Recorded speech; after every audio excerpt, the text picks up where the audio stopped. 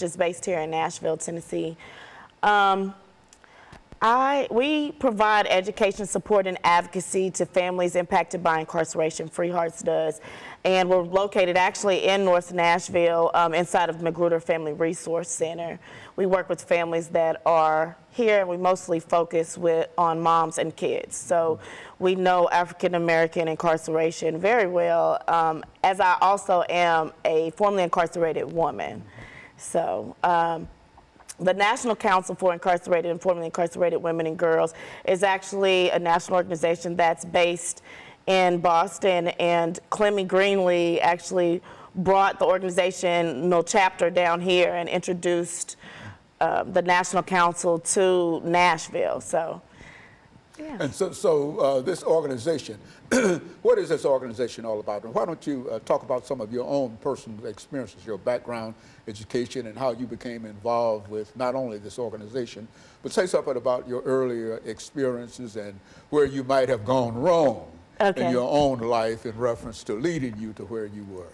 Okay, well, starting off with my education, because I'm born and raised in Nashville, Tennessee. I've lived in other places, but I was born here in Nashville, and I went to Hume Falk Academic Magnet High School right in downtown Nashville. I went to Middle Tennessee State University. My first degree is in recording industry with music business, and my minor was in public relations.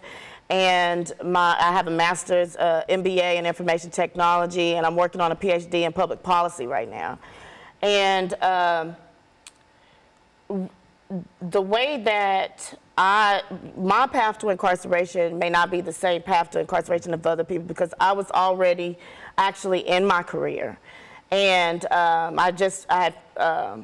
I was working in the music industry, and basically in my situation, I just was unaware of the laws in another state, and I took a firearm that I had registered and permitted here to another state, and I declared it at the airport and everything, but was unaware that the laws were different in that state, and ended up having to do a year on Rikers Island as a result. Never living in New York, from Nashville, Tennessee, and that was my path to incarceration. Everybody's path to incarceration is different, and when people are like, okay, you did the crime, you did the time, one thing I know, there were so many brilliant women that were in there with me that may have made a wrong choice, may have had a mental illness that was was not being addressed for a long time, may have had an illness such as a substance abuse or other illness that was not addressed, and that was their pathway. So everybody's pathway is different, and just looking at,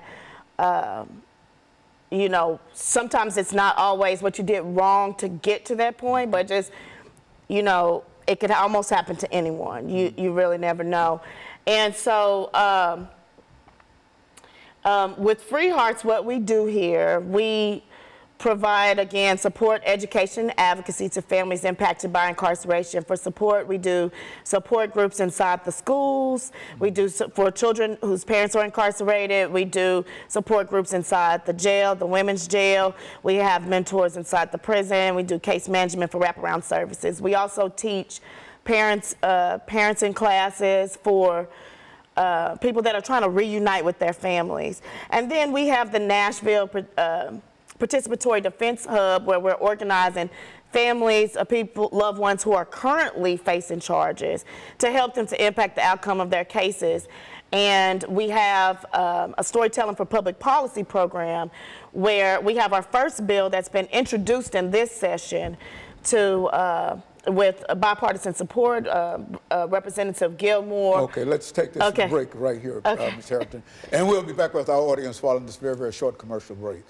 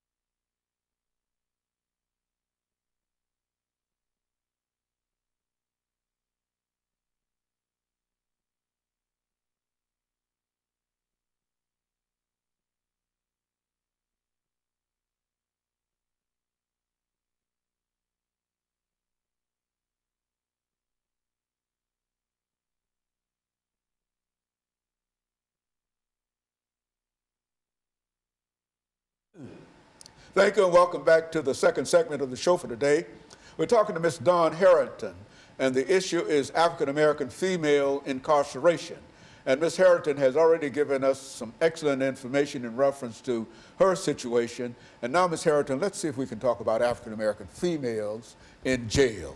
Okay, well, first of all, African-American females are incarcerated at a rate three times more than that of white women. And so it's disproportionately impacting our communities, you know, more than other communities, first of all. And so that means since most women have a child, women that are in jail have children, that means that a black child, an African-American child, is 7 times more likely to have a mother that is incarcerated. So, you know, it's just impacting us more. When I go into the jail almost every week. When I go in, you see mostly faces like my own, you know, that are in these jails. And so, you know, it's just something that has always impacted our communities. It's impacted our men, and a lot of times we don't think about the women. A lot of times we don't think about, you know, this is also happening to our mothers, our sisters, and I can tell you that it is. Women are incarcerated at 700 times more than they were 20 years ago. So whereas it was mostly, when you think about somebody that's incarcerated, you may think about a man, but women are being incarcerated way more, you know, and are outpacing the rate that men are being incarcerated at this time. And black and African-American women are at the front of... You mean there are more African-American females incarcerated than male African-Americans overall? No, it's not more African-American females than males, but it's just the rate that we're being incarcerated because there's still a greater number of men that are being incarcerated than women, than African-American women that are being incarcerated. But the rate that we're being incarcerated is more than it used to be. So they're kind of going at the same rate, but now they're incarcerating way more African-American females now than they were. Well, what are some of the challenges that African-American females face that are locked up? Some of the challenges that African-American females face include having the resources for, like, commissary, having transportation to get their kids to come see them, to come visit them. And it's important for families to be able to connect with each other. In fact, they're about to take out face-to-face visitation out. First, they're starting with the men's jail, but they're also about to take face-to-face visitation out of the women's jail as well. And so basically, when you go to visit your mother in a jail, you're going to be looking at her from behind a tablet. You know, you won't be able to give her a hug. You won't be able to see her. And, you know, that is... It's unconscionable that we would be doing that in our city. No touching, no exactly. Between the person who's incarcerated and the person that comes to see them. Exactly, exactly. And, you know, specific to African-American women, more of us are in jail, not because we have been convicted of a crime, but because we don't have the money to bail out of jail. And so, you know, that's something that is impacting us more, because you would think, okay, if a woman is incarcerated, if we have a woman in jail, then more than likely they did something. But most likely, women from our communities, more often than not, are just sitting in a jail because they don't have the money to post their bail to get out and be able to fight and, you know, actually be innocent until proven guilty. And so no matter what the charge might be, that essentially African-American females generally end up being charged and placed inside of a jail rather than given an opportunity to bond out. Is that what we're saying? Exactly. If you don't have the money, and, you know, I've seen a lot of these bails with the participatory defense that we do, you know, some of these bails are ridiculous, you know, and if you don't know exactly how it works, just say if it was $300,000, you have to come up with $30,000, or you have to put somebody's house up or something like that to be able to get out of jail. And that's just to be able to prove your innocence. And, you know, it's a matter of resources, because just because you don't have the money to get out of a jail doesn't mean that you are less or more guilty. But our communities, the African American communities, more often than not, we're just sitting in a jail because we don't, until we go to trial, because we don't have the money to get out and bail out. And so whatever the offense might be, if you don't have an opportunity to bail out, you have to wait until it's time to be charged and have the court hearing. Is that what right? You have to you go back and forth to court. So I mean, you might have 8 court dates. You know, you might go. One of the moms that we work with, the witness or the person that was supposed to see what happened, they haven't showed up. One time they didn't show up, they continued it for, you know, another month and something. Then another time they didn't show up, and they're continuing it again. So it may be not only just one court date, it may be several different court dates. And in fact, we have one African American mother that is, she was in a program and she finished her program and she can't get in touch with her attorney. And now she's just sitting there waiting for, hopefully, for him to reach out. And so, you know, a matter of not having the resources, you know, that makes a big difference of whether you're just sitting in a jail and away from your family, or being able to be with your family while you work through this issue and get to the bottom of it. Well, would you say that there's something between the criminal justice system and the bonding agency? Would that be proper to say? Yes, actually there's I would like to mention Jacola Lane with the Nashville Community Bail Fund. And, you know, they're doing some great work in trying to, with people with lower bails, trying to help them to get out. And really to show that, to use that as evidence to show that just because you don't have the money doesn't mean that you're just going to run off and not go to court. You know, and that's showing different, I mean, that's showing, you know, priority to different communities that have more resources. Very good. And of course, what we'll do, Ms. Harrington, is to take our second commercial break, and then we'll come back and give you an opportunity to talk for about 10 minutes about any topic dealing with what we're talking about here. And we'll be back with our audience following this very, very short commercial break.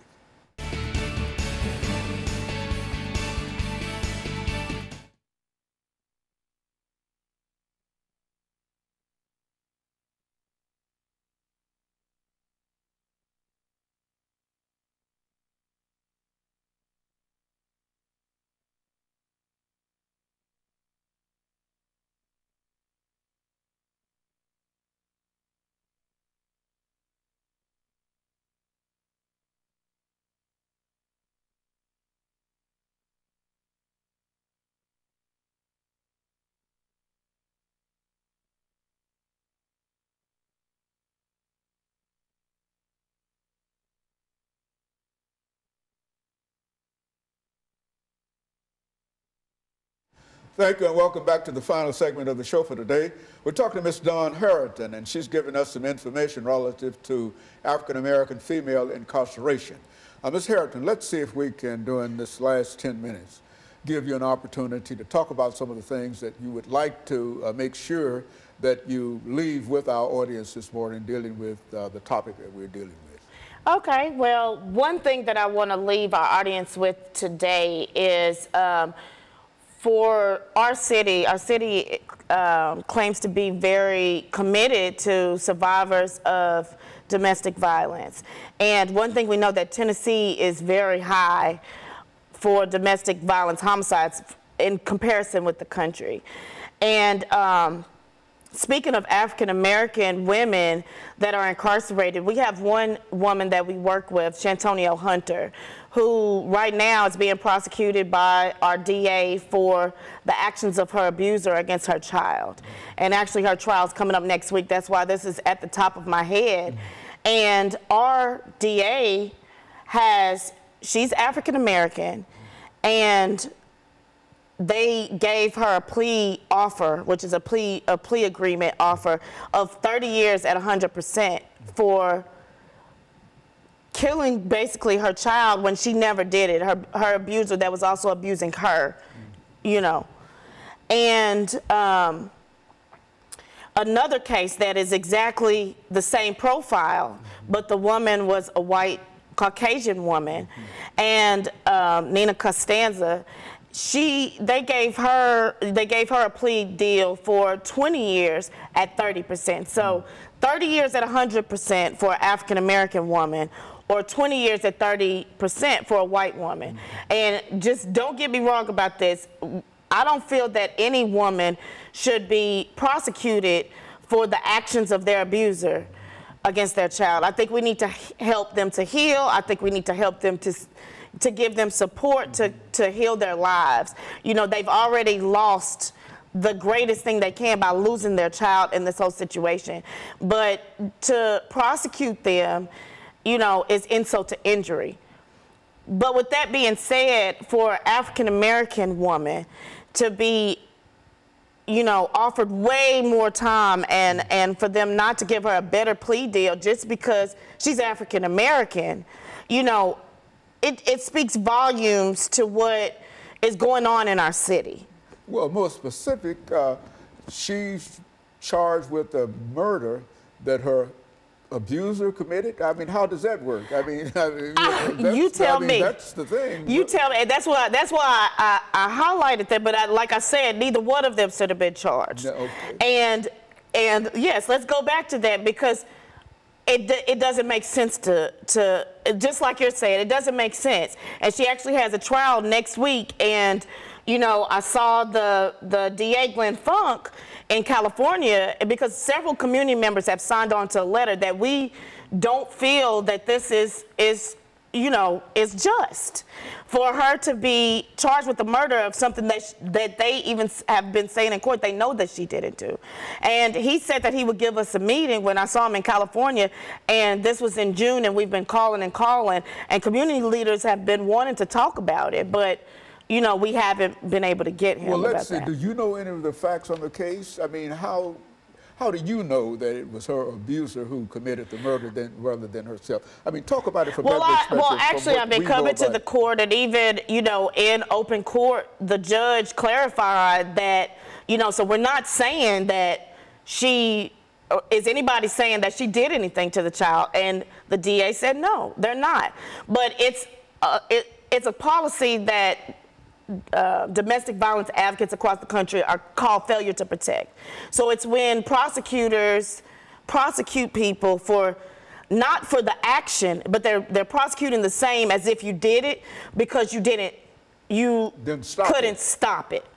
But to me, to charge somebody that's also being abused themselves and that has survived the abuse basically just for surviving it, because you could have easily been the person that ended up, you know, deceased. Well, what about the man who is responsible for the death of the child? I mean, she might have... Well, he is already, in this situation, he's already been convicted. Oh, so they convicted him? Yes. And then they're convicting two persons for the death of that child. Is that what we're saying here? Yes. Uh-huh. And so you... And so you're saying that there's a policy that allows that?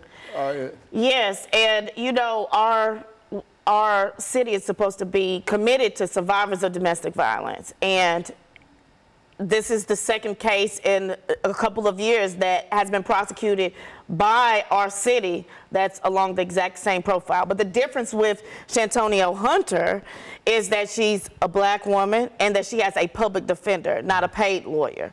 And so her outcome, you know, even the offer that she's given is totally different. So is there a difference, you think, between African-American females and other individuals in terms of the plea bargain that they're given, or that some are given more harsher, longer terms? Do you find that to be true? Yes, I definitely find that to be true, and Shantonio Hunter is a perfect example.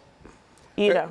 But you find that to be generally true? Yes, I find that to be generally true, and this just is one illustration of how that is true. Yes, I do. Mm-hmm. Go on. Yes, I do find that to be true. So, Yes. Well, but there's no recourse. I think you mentioned having spoken with the district attorney in reference to this particular case? Yes, and many community members have wrote him, and you know, when I saw him in California, he did say, you know, he's received a lot of the letters and different things, but he said that domestic violence doesn't excuse you from everything. And you know, I really don't see where he's coming from with that, but to me, this is just unjust. It's unjust, and many community members want to speak with him about it, but we're still waiting on a meeting. So. And so there's a possibility of her being charged with murder in a real sense. She is being charged with murder. She's being charged with murder. That she did not physically commit. Exactly. Well, now, how is it that she could have protected this child from being murdered otherwise? I mean, what's the Your guess is as good as mine. I don't understand. To me, it doesn't make sense. You know, I wish I could answer that question for you, but I don't know how she could have protected the child. I don't know.